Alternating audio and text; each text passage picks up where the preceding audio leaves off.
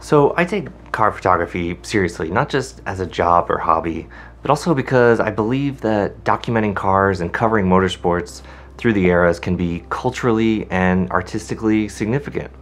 And as such, I always want to pay respect to the people that shot the pictures that I find inspiring. And that brings me to this photo. The title is often listed as John Cobb drives the Napier-Railton on a record run at Brooklands, or in other places it's called John Cobb in the 24-liter Napier-Railton taking the bump on the members' banking in 1935. And the photographer is unknown. This is the part where I really wish I could say, I've solved the mystery, now we know who shot the photo. But I wasn't able to find out. I'm warning you now so you don't get to the end of this video and get mad like I did at the end of the Serial podcast. So I'm setting expectations now. The Napier-Railton was an airplane-engined car built on the grounds of the Brooklands Circuit in Weybridge, England. It set the all-time track record there, averaging over 143 miles an hour, a record that was never broken. In the photo, it's hitting the bump on the banking and has all four wheels off the ground.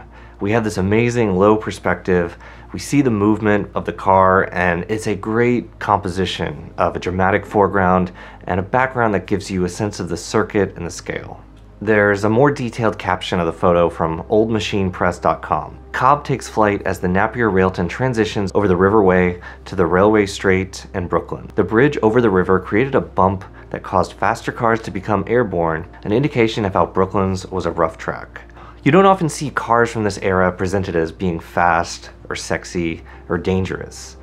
To me, the pre-war race cars always get grouped in with a lot of fragile, primitive cars from the early 20th century. And then this photo just slaps you upside the head. It changed my entire perspective about the early days of motorsports when I first came across this image 10 or 15 years ago. And I was recently reminded of how much of an impact this photo had on me when I visited the Brooklands Circuit and saw the track and the banking and the actual Napier-Railton in person. When you go to Brooklands, this photo is almost a mascot of the museum. It's not obscure. You can buy postcards of it and refrigerator magnets and posters, and it's a prominent part of the museum's branding. Once I got home, I thought it would be a worthwhile challenge to see if I could find out who the photographer was and put credit where credit is due.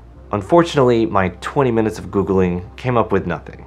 It appears in a lot of places, but the credit is usually only listed as the Brooklands Museum archive or another archive image library. So I contacted the Brooklands Museum to see if they could help me track down the photographer. It was a long shot, but I thought maybe there was a slight chance that they knew, but hadn't listed it on the website for some reason.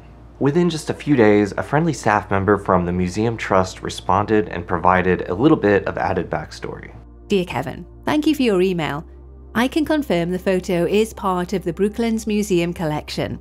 We actually have a photo of several members of the press lying on the track to take the photo. Unfortunately, I'm having trouble finding it to show you. I believe there were many shots taken by a number of photographers. I'm not sure of the exact photographer who took the one which is in our collection. Apologies, I couldn't help any further. Kind regards, Brooklands Museum. I think I found the photo she was talking about. This is a low-res version that's circulating online. Getty Images has a higher-res version, which I will link to, but I don't want to incur any legal wrath by including it in the video, although I will borrow from their description. 17th May 1937, Surrey, England. John Cobb, in his Napier-Railton, roars past photographers whilst taking part in the Brooklands Gold Trophy coronation race. Even the dates aren't consistent. This says 1937 and the other photo is claimed to be 1935.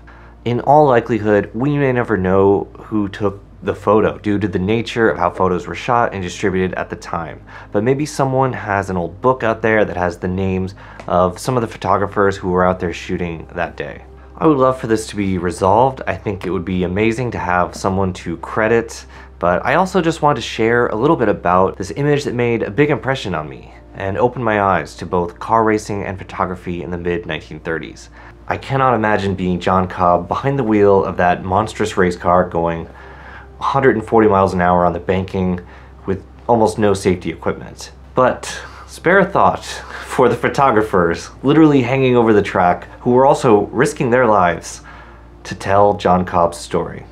That's it for this video. I welcome any tips or feedback in the comments, and I want to wish a special thanks to the Brooklands Museum for looking into that for me. If you're in the London area, Brooklands is just an hour away by train, and it's an incredible museum, unlike any place else I've been.